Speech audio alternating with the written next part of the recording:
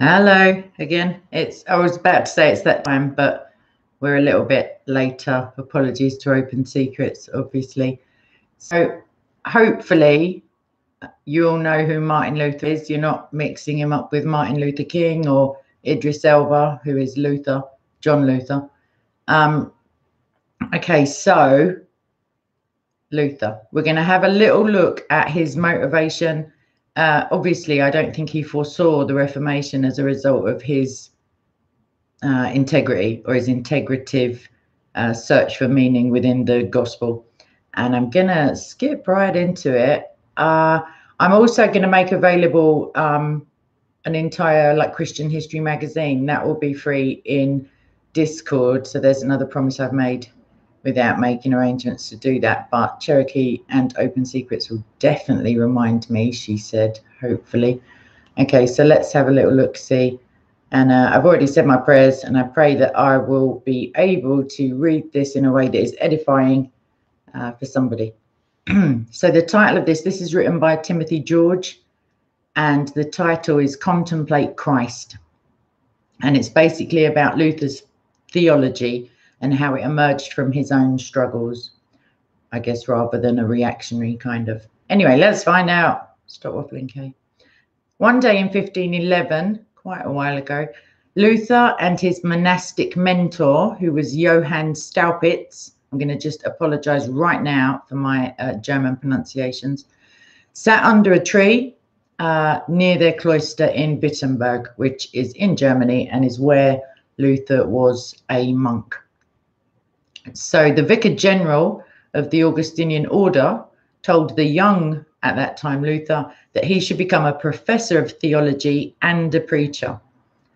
And as you imagine, this young man, Luther, was quite taken aback and said, "It will be the death of me."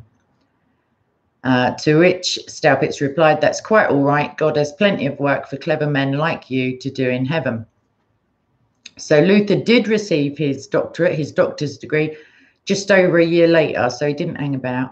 And that was in October of 1512. That day, he also received a woolen beret, a silver ring, 2 Bibles, one open, one closed, as was the custom, and a commission to be a sworn doctor of Holy Scripture. So that's quite pivotal. That's quite important in understanding the man Luther, that he'd taken this sacred oath to be a sworn doctor of the Holy Scripture. And as we know, he took that commission very seriously. It guided his theology, his career as a reformer also. And it meant that he was less likely to recant anything that he did not see as the truth. Okay, so years later, excuse me, years later, sorry, I've just skipped out a minute, 2 seconds. Years later, that helps when knowing who's saying what, he declared, "What I began as a doctor, I must truly confess to the end of my life. I cannot keep silent or cease to teach." It's pretty much my problem.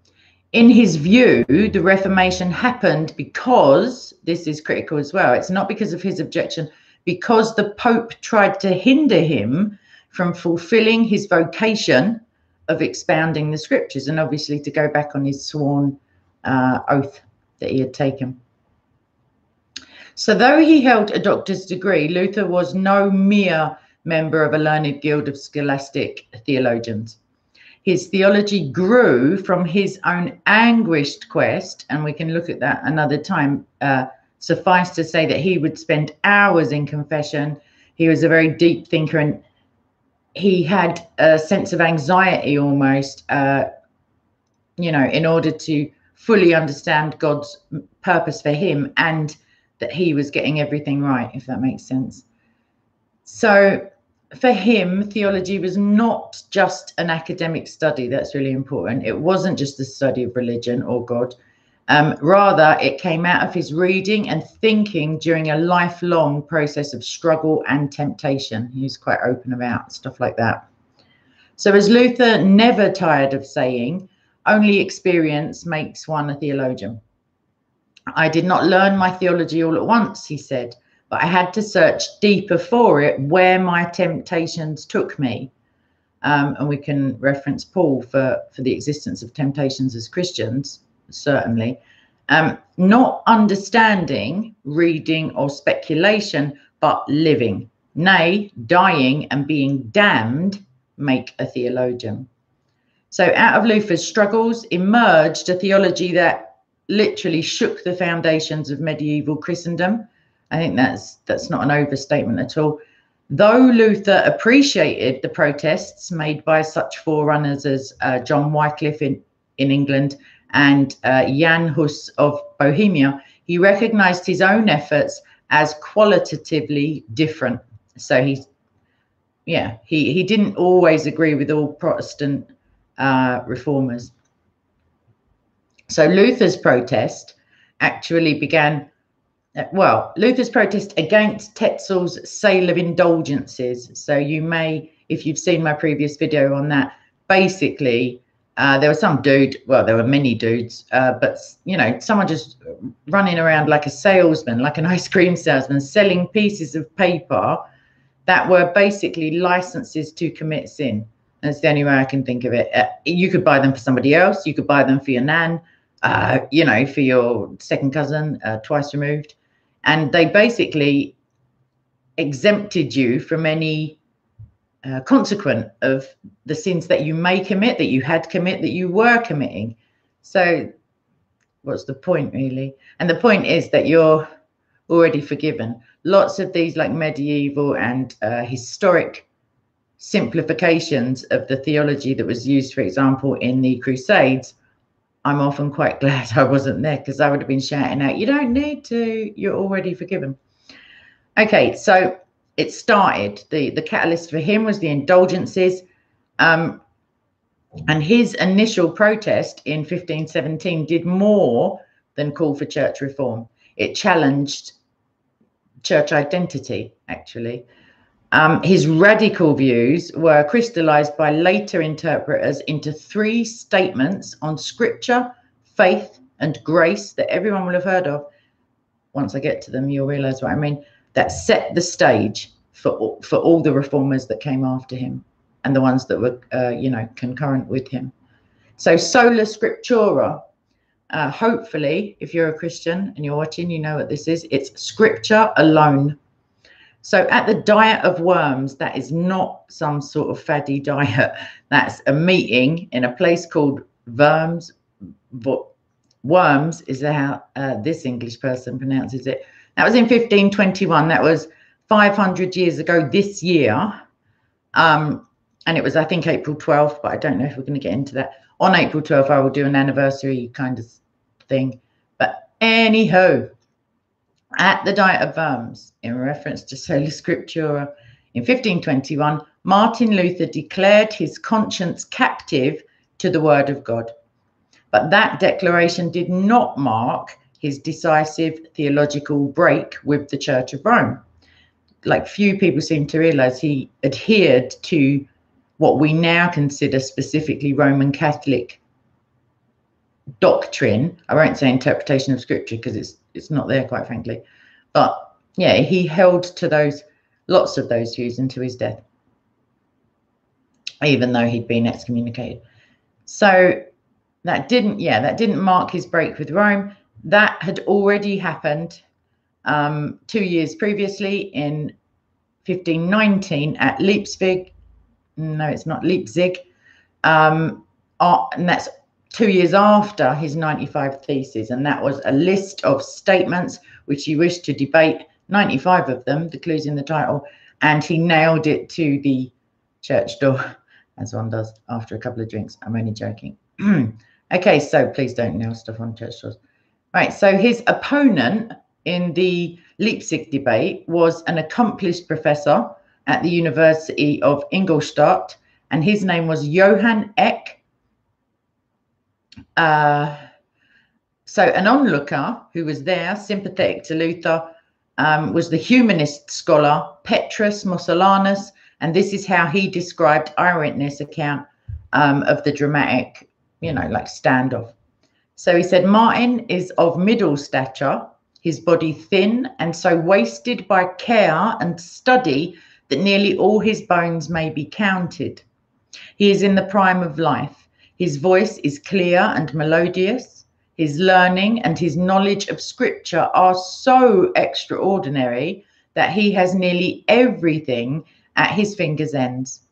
Greek and Hebrew he understands sufficiently well to give his judgment on interpretations, and for conversation he has a rich store of subjects at his command.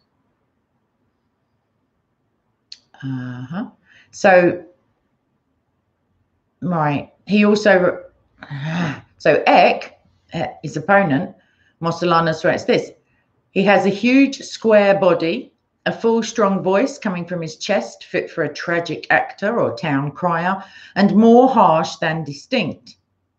So in German, Eck means corner, and he boxed Luther into one, basically. He pushed him into a theological corner. We'll get to that. He forced Luther to say that popes and church councils could err, as in could make mistakes, and that's antithetical to Roman Catholic doctrine. If the Pope says the magic words or whatever he does, puts the special hat on, stands on one leg, I don't really know what he does, but when he speaks ex cathedra or infallibly as the voice of God, not Metatron, but like a continuation of Peter, he's not supposed to be able to make a mistake in that worldview, in that version of Christianity. But he forced Luther into saying that, yes, popes and church councils could make mistakes, and that the Bible alone could be trusted as an infallible source of Christian faith and teaching. So it's quite an interesting conclusion to come to, although I would not obviously, many of you don't know me, I would side with that over and above any like mere human being, as it were. I mean, people for sure, revelation,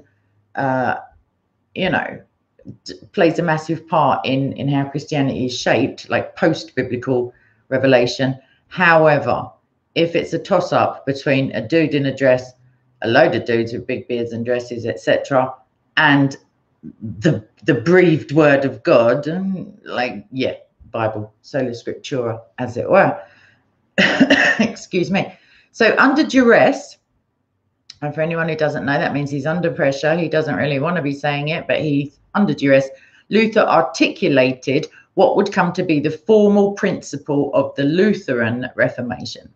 All church teaching must be judged by the Bible. There's nothing, like at the time, this was ridiculously, basically it was heretical because they'd gone so long on traditions, etc. But we haven't seen him yet as anti-traditionalist, in my opinion. I just see him as pro-Bible, pro-scripture. Because to be fair, the traditions or the traditions in the making or the actions of the church at that time in selling indulgences, selling get out of jail free cards, you might as well say, it's not biblical. There's nowhere in the Bible that that's a thing. So yeah, good on you, Martin. Right, let's find out what happened. So he ended his official statement to Eck and he said this: I am sorry that the learned doctor only dips into the scripture as the water spider into the water, nay, that he seems to flee from it as the devil from the cross. I'm going to stop you there, Martin. It's a bit like inflammatory. Anyway, he's just like compared this dude to the devil fleeing from the cross, as one does. I prefer, he continued, with all deference to the fathers. So there you go. He's not saying, who's this mob? He's like, with all deference to church fathers, the fathers, he calls them. He is, of course, a modern church father himself now. The authority of the scripture, which I herewith recommend to the arbiters of our cause. So he's literally, like, it's a little bit tongue in cheek. He's recommending the Bible to these Christian judges of his actions and of our cause. So late medieval theologians, even those who sought reform, placed tradition alongside the Bible as a source. And for any non-Catholic, maybe non-Orthodox Christian, like that's just, I genuinely don't understand it. I've thought about it. You know, I like the church fathers, However, what I find most valuable about these historic voices of our faith is that because they disagreed with each other, often, they would write an entire book on why they disagreed, which is so useful, because then you can either find a common medium between the two set positions, or you can come to your own. Like, it's useful in terms of discussing long since decided upon theology and coming to your own spirit-led discernment and understanding of that. But the fact that they did disagree so often, so seriously, I mean, they still had, it depends who and at what point, but in the main, like Origen, for example, is quoted by Aquinas, even though they disagreed on a whole subset of like theological doctrine, they still, he still refers to him as someone whose opinion matters, more likely when he agreed with him, but that's not the point. The point is, they are not a unified historical voice or institution, whereas the Bible is unified completely in its message. That's just me going off on one for a change. Okay, so he did not. All right, let's see. Hold on. Yeah, they placed rather tradition alongside the Bible as a source of church doctrine. And then the following year, in the Babylonian Captivity of the Church, the title, Luther stated this. He said, "What is asserted without the scriptures or proven revelation may be held as an opinion, but need not be believed." Fair enough. Again, if anyone has any objections, I can't see the live chat at the moment, but I'm happy to discuss it. And I've got nothing against Catholics as my brothers and sisters at all, one bit. The Pope, yeah, not so much. Right. So, although I don't know him, to be fair, Luther did not reject tradition outright. He was not anti-traditionalist in the sense of like an anarchist, or he just, down with that kind of thing. He doesn't reject it outright. He does actually, in my opinion, follow some traditions, because I say they're actually not scriptural, some of these views that are still held today by the Roman Catholic Church. He respected the writings of the early church fathers, particularly Augustine, and he considered universal statements of faith, such as the Nicene and the Athanasian creeds, binding on the church in his day. But he maintained that all creeds, sayings of the fathers, and decisions of church councils must be judged by, never sit in judgment upon, the sure rule of God's word. Still, nothing too controversial, but then I've been brought up as a Protestant. So, for Luther, the church was the creation of the Bible, born in the womb of Scripture. For who begets his own parent? Luther asked. Who first brings forth his own maker? Spoiler alert, no one. He held a high view of the inspiration of the Bible, calling it once the Holy Spirit book. Oh, that's quite nice. Right, so arguably, Luther's greatest contribution to the Reformation was his translation of the Bible into German. You wouldn't think it. I wouldn't think it. I've never read it in German. I'm glad that the writer says arguably, because I would probably argue against that. But he wanted common people, the general populace, the farmers, milkmaids, I don't know, dustbin men. I don't know what medieval German like peasantry did, but he wanted people who were not well educated and basically rich to feel the words of scripture in the heart. And that's so very important, because like I've said before, Muslims can have a copy of the Bible, they can know it inside out, upside down, back to front, but it's just a book, because without the Holy Spirit and without the change in heart and the metanoia, it's just words on a page. And what truly distinguished his exegesis is what you take out of the Bible. Eisegesis is what you insert kind of intellectually to make sense of things. But so what he took out of it, the meaning that he derived, was his ability to make the text come alive, basically. And for him, Bible stories were not merely distant historical acts, but living current events, as we see in his treatment of Gideon. So how difficult it was for Gideon to fight the enemy at those odds. If I'd been there, I would have messed in my breeches for fright. Love him. Bless his little cottons. His soiled cottons, to be fair. So for Luther, the Bible was no mere depository of doctrine. It was not a locked box. Things have been put in there, and that's that. Bob's your uncle, you know who your aunt is, etc. So for Luther, the Bible wasn't just an archaic like lockbox and a repository or depository of doctrine. In it, a living God confronts and saves his people. Big up God, as it were. Right, so sola fide now. And that, for anybody who's not Latin, there are no Latin people, who's not au fait with Latin, is faith alone. And obviously this can come from Ephesians, but we'll have a look. And also sola gratia, which we're coming to. So Luther developed his understanding of justification amid both the moralism and the mysticism of late medieval religion. He made strenuous, genuine efforts to find a gracious God, and he did penance according to the dictates of scholastic theology. So ultimately, he despaired. He became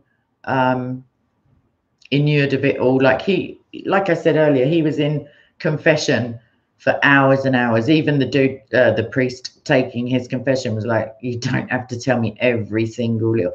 But he wanted to be sure. And even though that's, to my mind, a work of the flesh kind of thing, like he sincerely and genuinely wanted to have everything out in the open and do as is advised and confess to our brothers and sisters, as it were. But ultimately, one should confess to God. So he became frustrated. He despaired. And his illumination, as it were, came at some point during his scholarly labours. He wrote shortly before his death about this experience, which I'm discussing. He said, it's so sweet. He's such a lovely, he said, "At last, God being merciful, as I meditated day and night on the relation of the words, the righteousness of God is revealed in it, as it is written, the just shall live by faith, I began to understand," and this was pivotal in his reformatory works, "I began to understand the justice of God as that by which the just lives by the grace of God, namely faith. And this sentence, the righteousness of God is revealed, to refer to a passive righteousness by which the merciful God justifies us by faith, as it is written, the just lives by faith. So this straightway made me feel as though I had been reborn, and as though I had entered through open gates into paradise itself. From that moment, I saw the whole face of Scripture in a new light." And that's the metanoia I was talking about. "And now, where I had once hated the phrase, the righteousness of God, I began to love and extol it as the sweetest of phrases, so that this passage in Paul became the very gate of paradise to me." Oh, right. Luther considered justification by faith as the summary of all Christian doctrine. That's pretty like big potatoes, as it were. And the article by which the church stands or falls. There is a German word coming up, which I don't even want to help. Okay, in the Schmalkaldic articles, apparently, in 1537, which could be considered his theological last will and testament, as it were, he wrote, "Nothing in this article can be given up or compromised, even if heaven and earth and things temporal should be destroyed." So according to the medieval understanding of justification, which was derived from Augustine, who he had a special place for, as it were, a person gradually receives divine grace, which eventually heals the wounds that have been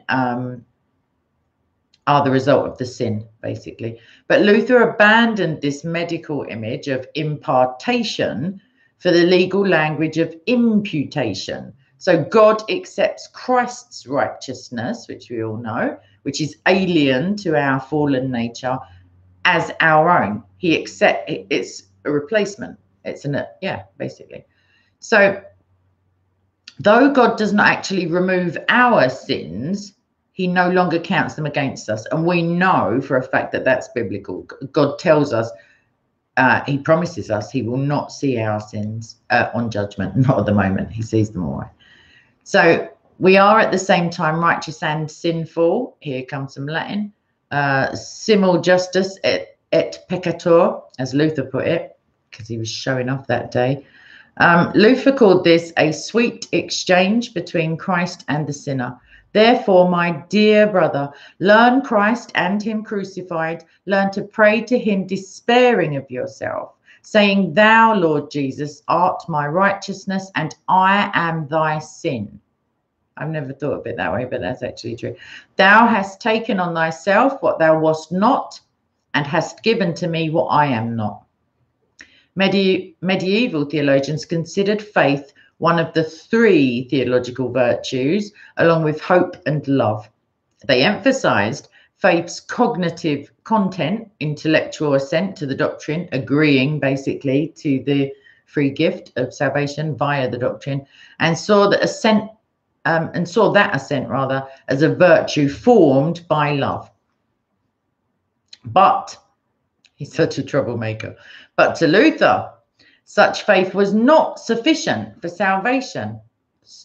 Like, stop the press. Even demons have it, Paul wrote. They have knowledge, at least. Truly justifying faith, i.e. fiducia, as Luther named it, rather than fide, is something more, says Luther.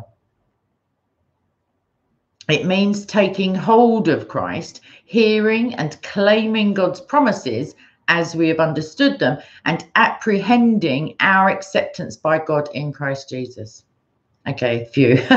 He's not changed every single thing about it, but something to ponder for sure.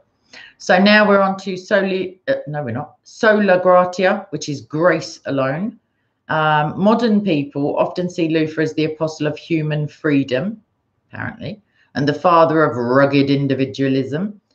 But this view misunderstands his theological revolution, which it surely was. Similar to the revolution Copernicus would soon be causing, it hadn't even happened yet, within the scientific realm.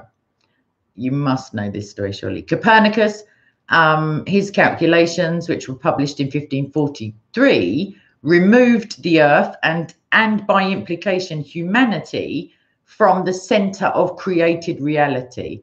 Like what we were discussing yesterday about worldviews. I mean, that's pretty big news, trust me. And also I believe, I might have my dates wrong. No, at this time, I think they viewed Jerusalem as the center of the earth, as it were. And prior to Copernicus rocking up, they thought that the earth was the center of the created universe. And everything revolved around us, humans and the planet. Okay, so yeah, he removed it basically scientifically. Likewise, Luther's theology changed humanity's place in the process of salvation, i.e. you can't buy a ticket to it. So for Luther, salvation was anchored in the eternal, inscrutable purpose of God. He guarded against human-centeredness by insisting that God's grace comes from outside ourselves. Duh. Sorry, it does. Not just a human possibility, nor a dimension of the religious personality, but a radical and free gift of God who gives us even the grace to take a hold of the faith. Like there are many places in the Bible where, we are granted repentance. We're like, God's always given us gifts that we don't deserve, quite frankly. So this is the reason why our theology is certain, Luther explained. It snatches us away from ourselves and places us outside ourselves so that we do not depend on our own strength, on our own conscience, on our own experience, on our own personhood or works. Oh God, the emphasis is mine. But we depend on that which is outside of ourselves, that is, on the promise and the truth of God, which cannot be false and cannot deceive. Go on, Luther. Right. Luther's doctrine of the divine sovereignty and initiative in human salvation came to fullest expression in his famous debate with Erasmus, who is not only a bot on Discord, the actual Erasmus. So they debated grace, free will, predestination. For Erasmus, humans, though fallen, remained free to respond to grace and thus cooperate in their salvation. Luther, however, saw the human will as completely enslaved by sin and Satan. I'm going to say it again. Erasmus believed that we had the free will to play a part in our salvation. I don't think he means by our own goodness or anything, but just, you know, we are free to respond to that grace. And Luther said, hold up a minute, bruv. He didn't put it like that, though. He probably said it in German. But he said the human will, or he saw it as completely enslaved by sin and by Satan. We think we are free, is what he's saying, but we only reinforce our bondage, our slavery, our chains, those are my additions, by indulging in sin. So grace releases us from this enslaving illusion and leads us into the glorious liberty of the children of God. I'm going to have to look into that one more before I make a decision. God wants us to love him freely, Luther said. I'm with you on that, Luther. But that is only possible when we've been freed from captivity to Satan and to self. I'm not sure because of what Paul said, but I will, we'll discuss it actually in Discord if anyone's interested, or in the comment section. So finally, because I don't think we're doing the 5, I think it's just 4 in this. So solo, not sola, solo Christo. For anyone who's not up on the old Latin, that's Christ alone. That doesn't mean without the Holy Spirit and the Father. It just means that the way. Let's find out what it means. Luther believed that the study of doctrine cannot be divorced from the art of argumentation. I knew I loved that geezer for a reason. He believed enemies without, and by without they mean outside of, and within the Christian church besieged the gospel, and that's still true today, and that he needed to set it forth in opposition to competing claims, like to get rid of interdenominational twaddle, as I like to call it. So Luther felt that each sola faces an enemy. Scripture alone, or sola scriptura, against scripture subordinated to a false understanding of tradition.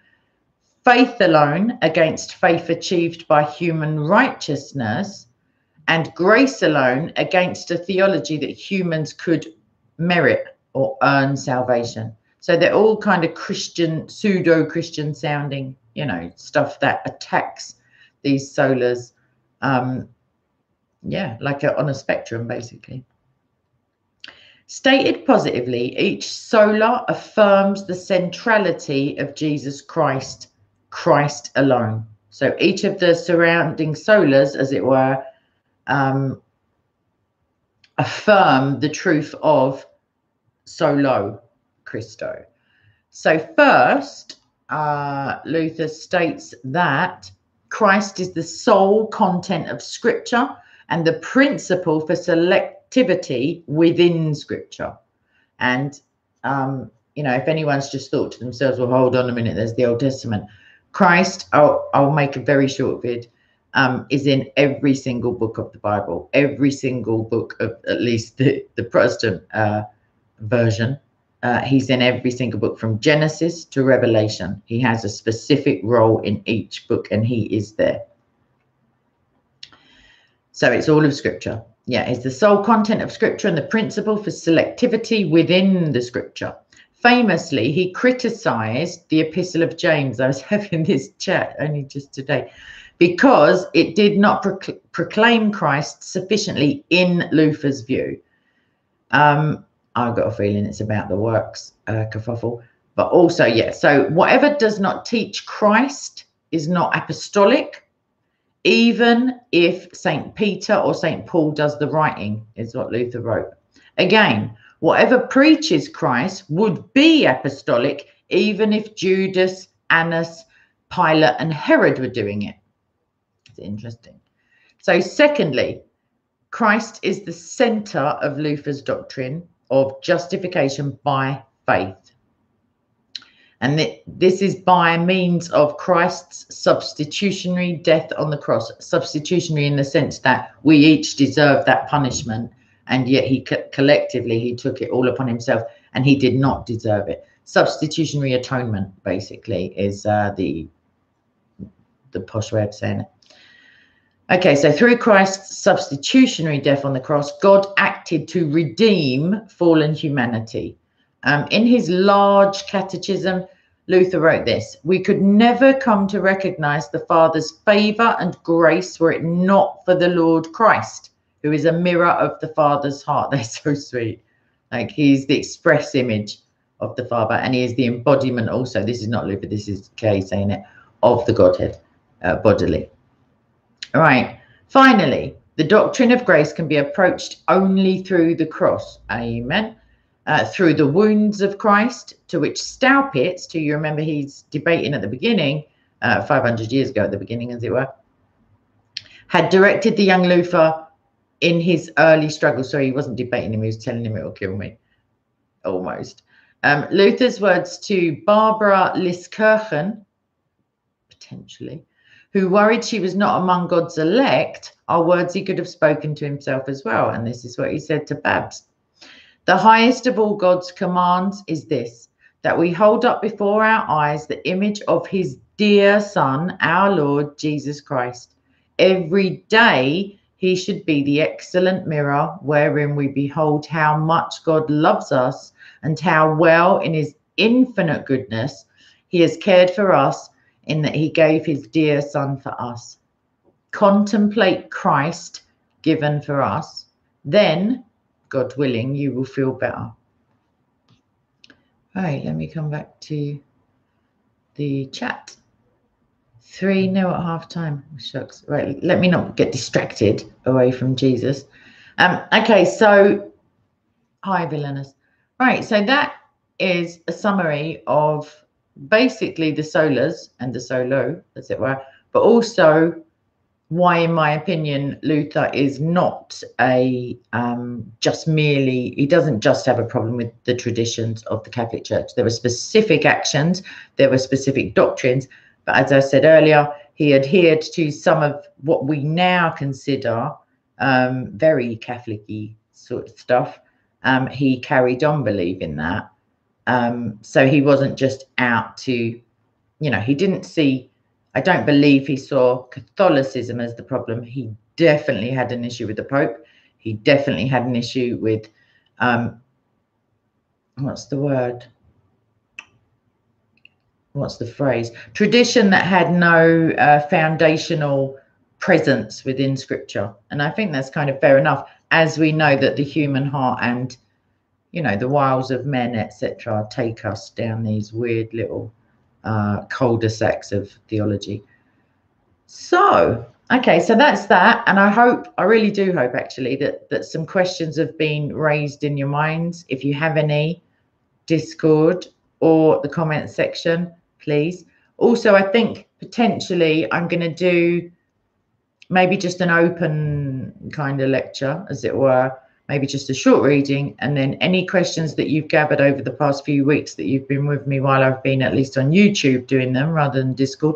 Although anyone who's been with me from the off, Villainous, Open Secrets, Cherokee, etc., is free to ask questions on any of the stuff. But I for sure, from as of January the 1st, I have all of the literature and all of the stuff that I've done, so I can make that available somehow if you're in Discord. Also, if you, the Christian History magazine that I just used for that article, that will be freely available in Discord. Also, Go England, they're playing football at the moment.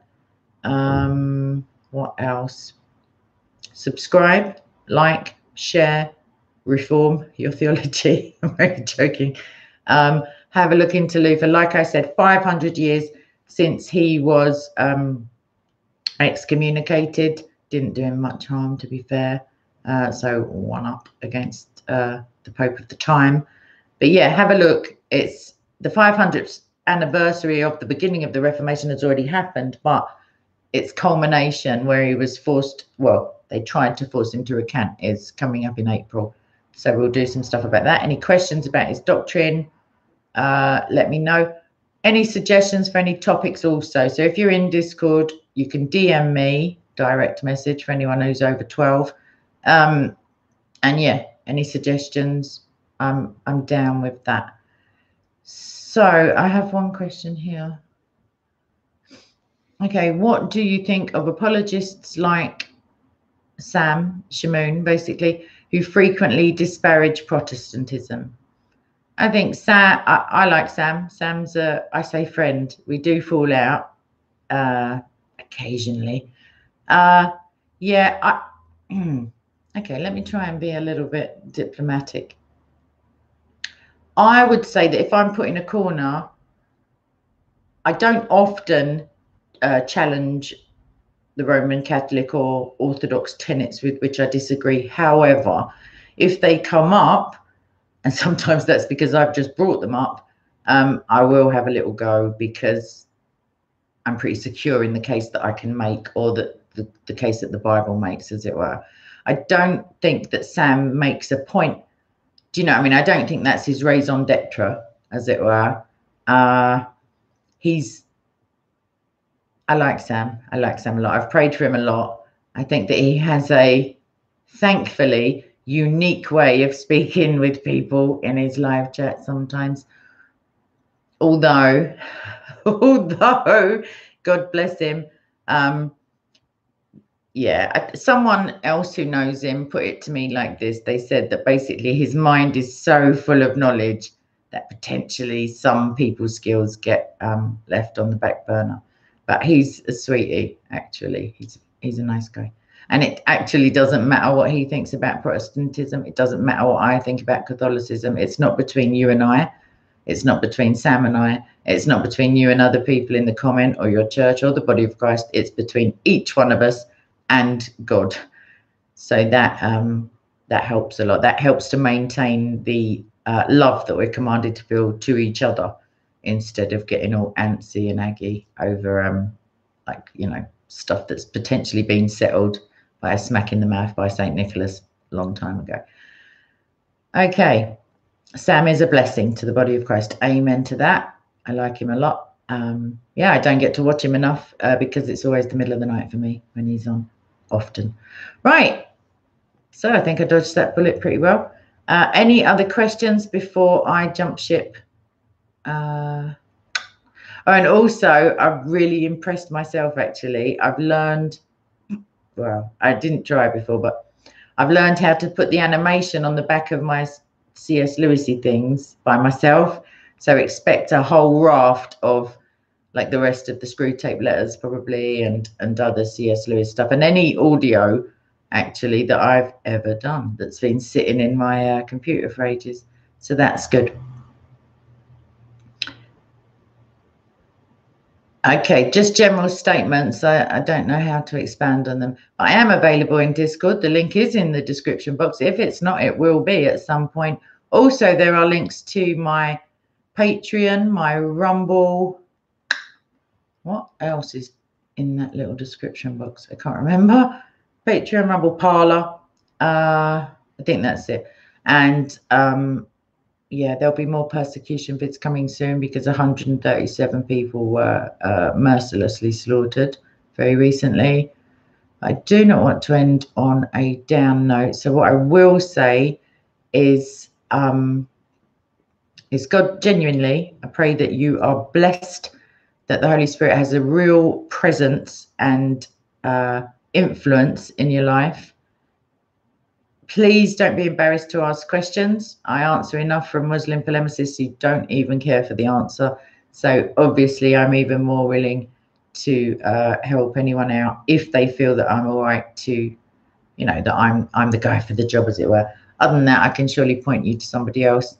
Speaker's Corner is a thing on Sunday, so I shall see you all there, and I will see you. Will I? Yes, tomorrow, Friday, is women's. But now that we've expanded to YouTube, I guess it's going to be centered on some Christian women other than me, but like historical Christian women, maybe. But any new ladies to the YouTubes, Please make sure you're in Discord tomorrow, and you'll see the announcement in the events folder. And that's it. I'm going to press the first button. Okay, for anybody who's having any problems with Christians, I'm only just scanning the live chat. Don't sever yourself from all of us.